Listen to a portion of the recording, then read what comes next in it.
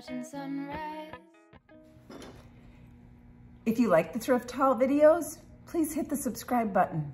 Then you'll find me here all the time. I'm trying to get more regular and having my thrift hauls up at least once a week or once a month. Hey everyone, welcome back. Thanks for joining my channel. And I'm gonna show you a thrift haul.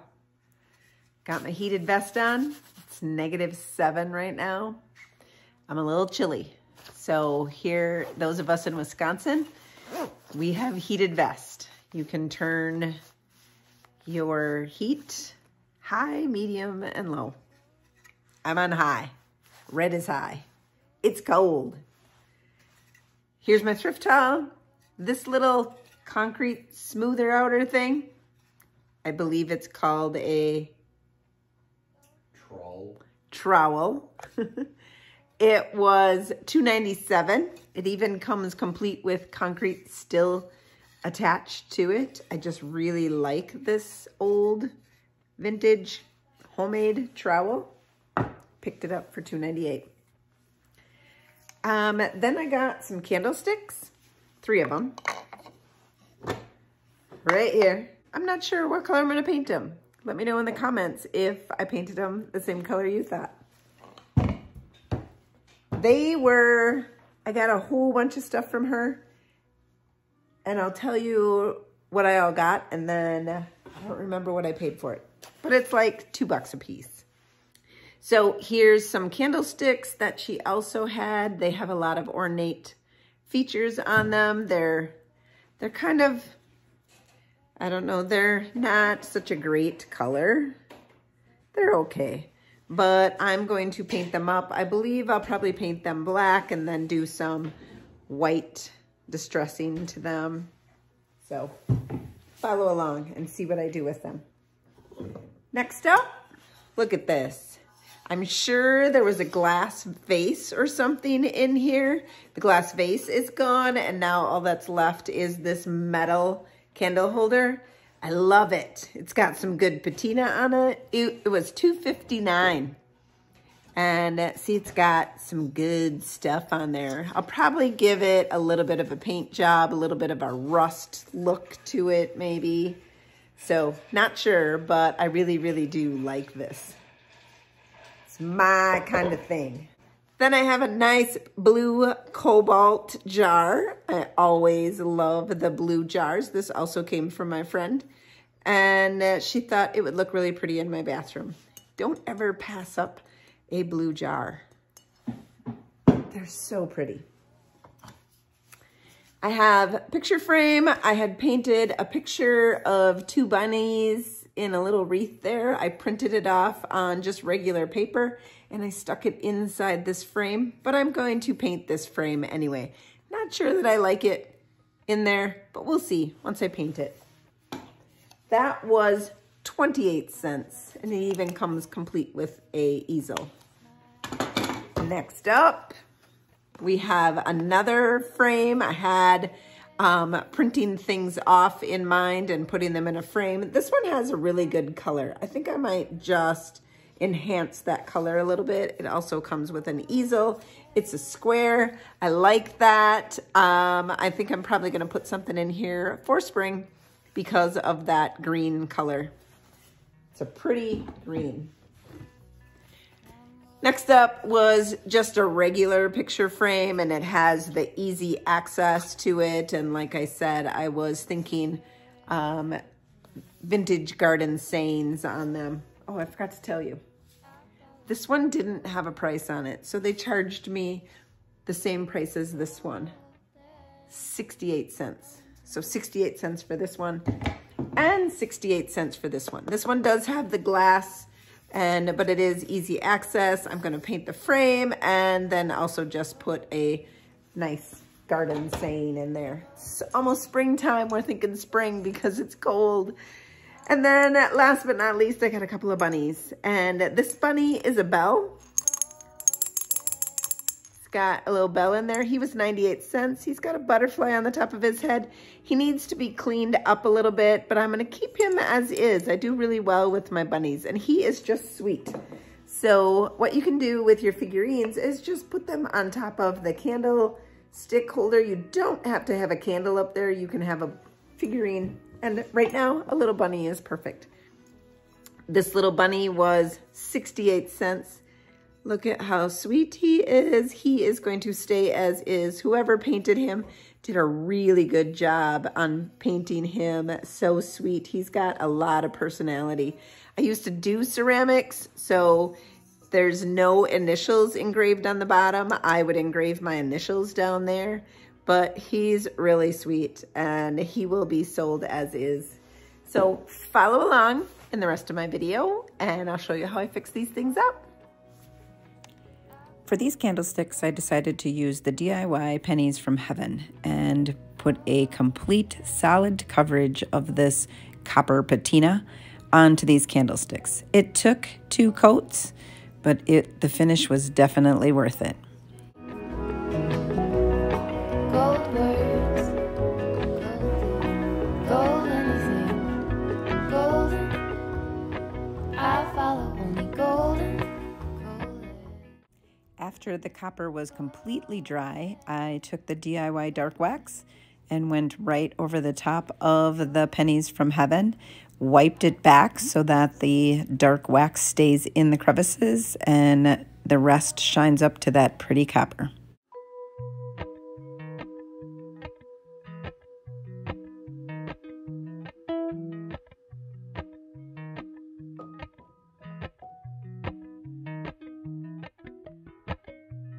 Appalachian sunrise meets my... Next up, I'm using my IOD typesetter stamps, and I'm going to spell out the word garden. I'm going to put that on the concrete trowel. And I'm using my thin mount, which has lines on it, to make sure my letters are lined up perfectly. And you have to spell the word backwards, because when you flip it over, then it's correct. So there's that word garden. And now I'm going to put it onto the concrete trowel. And I didn't figure out until after this step that I could lean that trowel on 2 paint cans and it would hold up a little bit easier. So stamping that onto that side.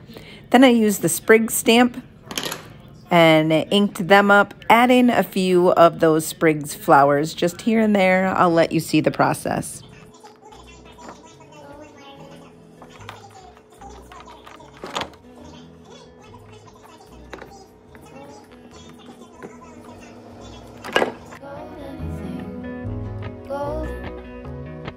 I'll follow only golden,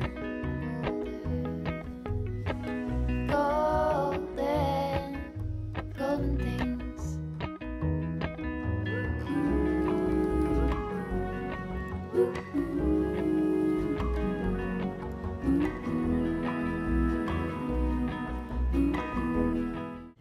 The sprig stamp is a perfect addition for all those vintage garden signs you're going to want to make this summer.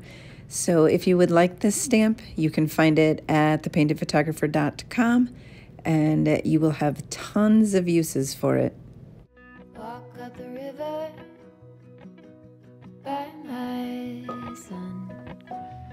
Feet step over splinters of the moon.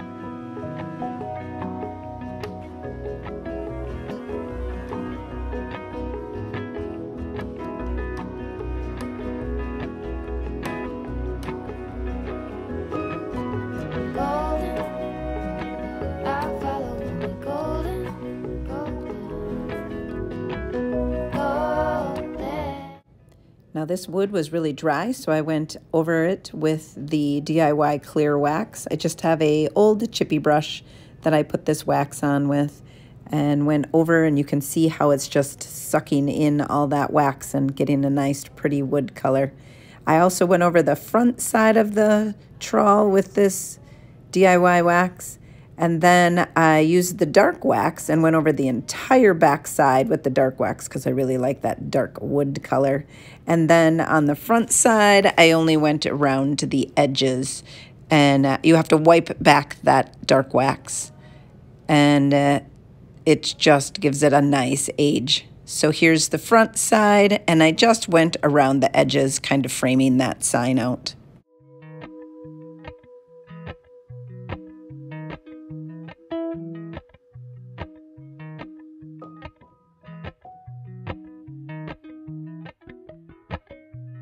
Appalachian sunrise meets my skin.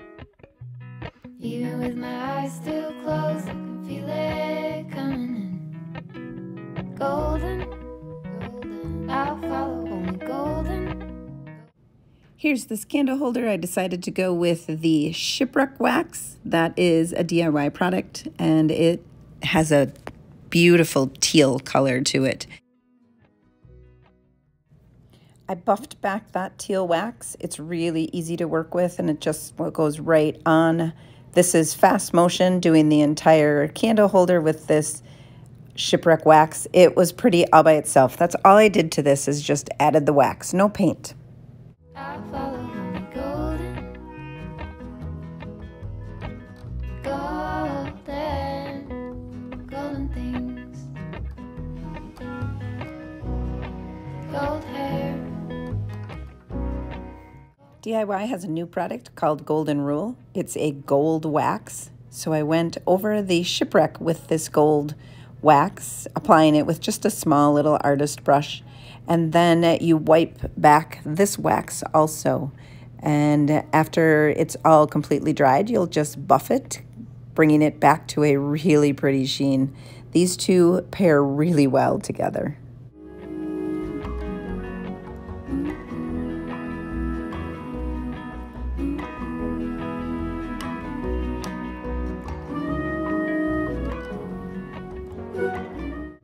These candle holders, I decided to do kind of a two-tone paint job to them like they were. So I painted one in weathered wood. I didn't show that process, but it's all painted in weathered wood, which is a dark brown.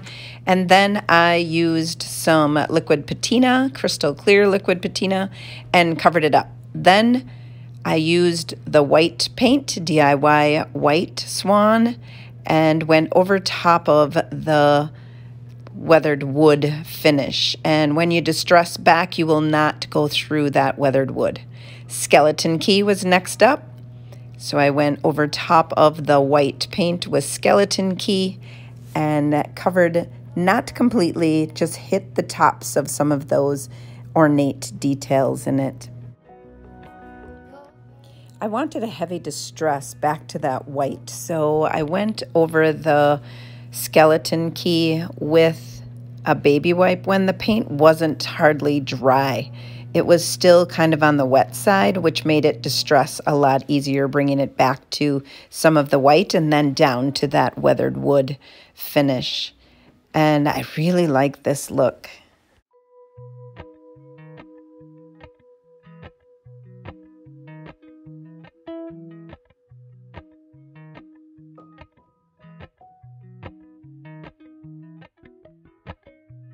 Appalachian sunrise meets my skin. Even with my eyes still closed, I can feel it coming in. Golden, golden, I'll follow only golden, golden, golden. I then put a layer of Big Top over top of the paint finish, sealing everything in. Mountain laurel high fives for miles in spring. Rainbow trout and a hummingbird wing. Golden. Benjamin Moore's color of the year is October Mist, and I'm trying to recreate it here. I have Farm Fresh and cake batter, and I'm going to mix those two together to get a really pretty green. October Mist is a bit on the lighter side than this, so I added some white as well. So this is as close as I came to October Mist, and I really think it's a good combo. I painted a couple items in this color, and I really like it. So there you go. This is one of the frames that I painted with this October Mist. I know it was a pretty green already, but don't you just like this October Mist instead? And I didn't go down inside those edges. I just left it so I could see the dark color in there, but mainly covered it all up. I went over top of it with a clear wax to seal the October mist in, and then the white wax, where all the magic happens. I'm a white wax fan, and I went over the entire thing with the white wax and wiped it back, really giving it that nice October mist look. I need help giving this color a name. So if you have a name for me, drop it in the comments. I'd love to hear it.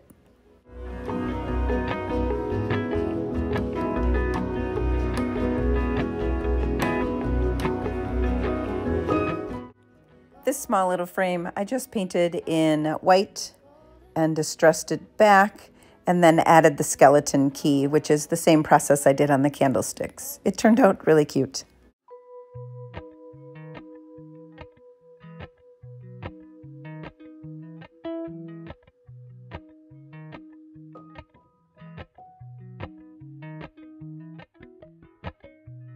Appalachian sunrise meets my skin. Even with my eyes still closed, I can feel it coming in. Golden, golden, I'll follow only golden, golden, golden, golden things.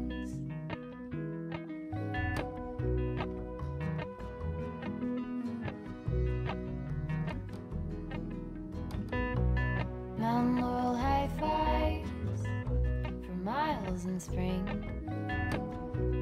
Rainbow trout and a hummingbird wing. Golden, I'll follow only golden.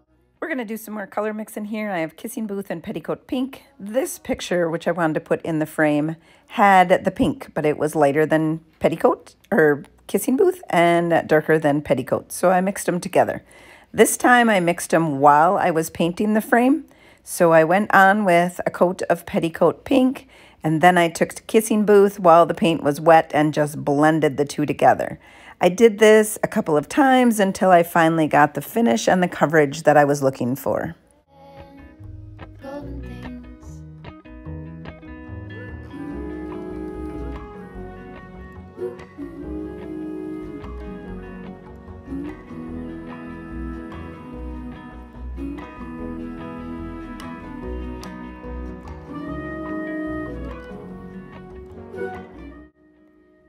Distressed it back with a baby wipe to some of that wood color to let that pop through and bring out some of those details. And this frame is extremely pretty in pink. By my son. Next up, I needed brown ink. I needed to age my prints when I put them in there. So tomato and newgrass, I mixed those two inks together. This is on a plastic mylar, so it doesn't soak in. And mixing those up, you get a nice brown color. And I wanted it to make sure it was really dark, so I added a couple drops of black. So this is 50-50, and then just a couple drops of black to darken that brown up. Then I'm using the IOD ink pad, and I'm going to soak it right up. So the IOD came out with a new ink pad. It's twice as big, and it's got a nice surface. So I just scooped that ink up on the ink pad, absorbing all of the goodness there. Then I did take my spatula that I used to mix, and I made sure that I got every single drop. So this is your color concoction for a brown ink, and it serves as like a distressing ink, and it's permanent. The images that I put in the frame I got off of Etsy, and I printed them off. And now I'm aging it using this brown ink. You can see one white and one brown. I really like the distressed look to it. So this little fox that's going in the pink frame got distressed as well.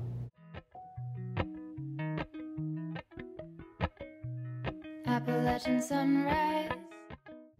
The frame got a coat of Big Top to seal everything in. Big Top, I use a container that says Dirty Big Top. I only pour a small amount into it, and then I dip my brush into that one. You do not want to contaminate your entire container of Big Top. So if I do contaminate it, it gets a little stinky. It's still okay to use. It's just in a smaller amount.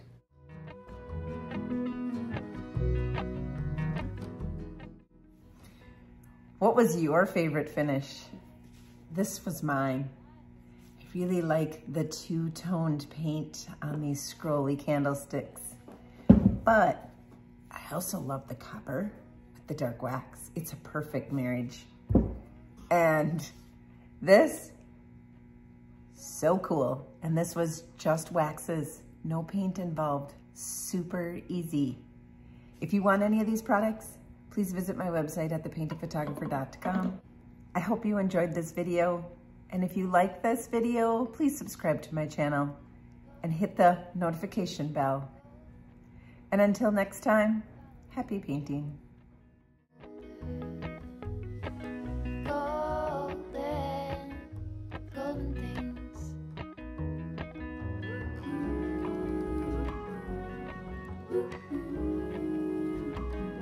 And you'll find it. If you like this video, please hit the notification. If you like videos like this, please hit the If I can't do once a week, it'll be twice a week. So, no.